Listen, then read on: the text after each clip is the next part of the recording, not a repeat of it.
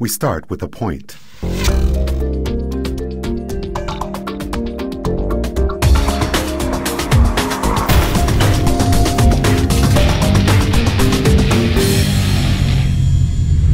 Hi everybody, my name is Rob Bryanton. We're back here with the Imagining the 10th Dimension video blog, and today we're asking the musical question, evidence for seeing the future? And it expands an idea we talked about in a blog entry you may remember from last year, gravity and entrainment.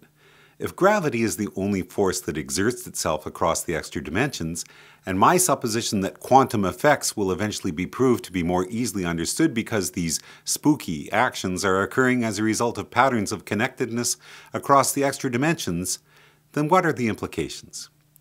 I want to show you two recent science news stories that may relate to this. The first is an article published in November in New Scientist, written by Peter Aldhaus, and titled, "Is this evidence that we can see the future?" And here's a few paragraphs about the new research paper. The paper, due to appear in the Journal of Personality and Social Psychology before the end of the year, is the culmination of 8 years of work by Daryl Bem of Cornell University in Ithaca, New York. I purposely waited until I thought there was a critical mass that wasn't a statistical fluke, he says. It describes a series of experiments involving more than 1,000 student volunteers. In most of the tests, Bem took well-studied psychological phenomena and simply reversed the sequence so that the event, generally interpreted as the cause, happened after the tested behavior rather than before it.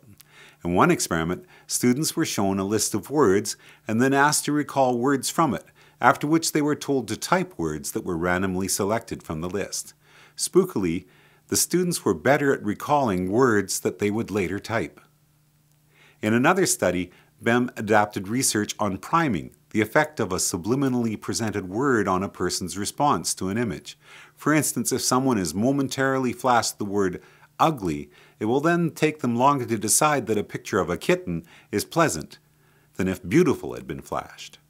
Running the experiment back to front, Bem found that the priming effect seemed to work backwards in time as well as forwards.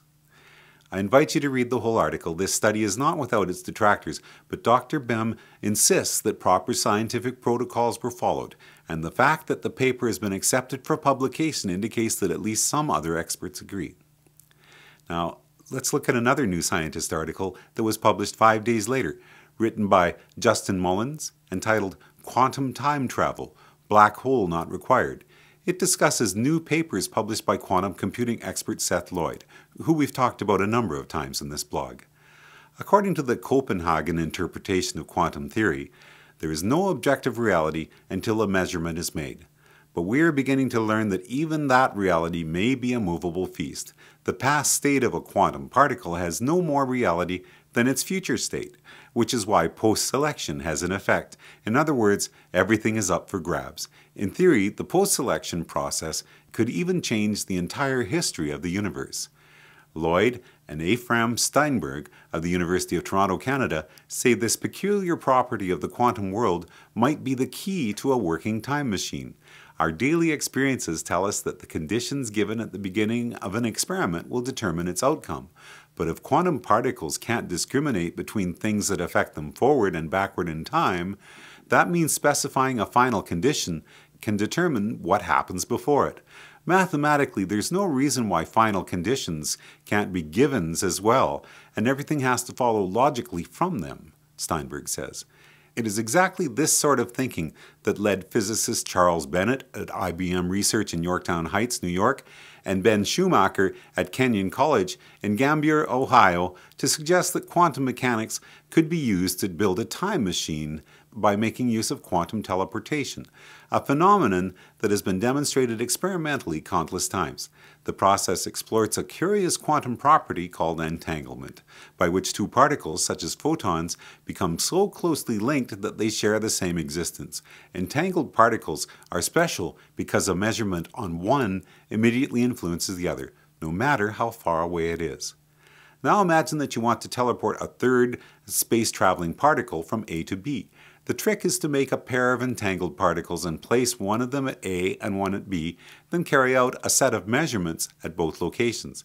If you do this just right, you can use this spooky action at a distance, as Einstein called it, to ensure that the second particle ends up in a state that is exactly the same as the space traveler.